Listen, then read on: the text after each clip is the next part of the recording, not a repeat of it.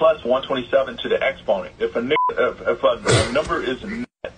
So as I was watching this video, I instantly realized what the professor was teaching. So the first clue to what I was thinking was that if you see in the video to the right, on the right part, there's a binary number on it, which means it could probably be computer science.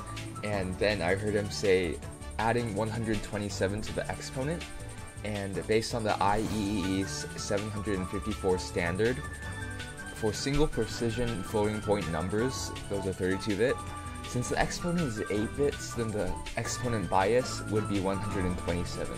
And since the professor said to add 127 to the exponent, I instantly figured out that this is the professor teaching IEEE 754 single precision floating point numbers.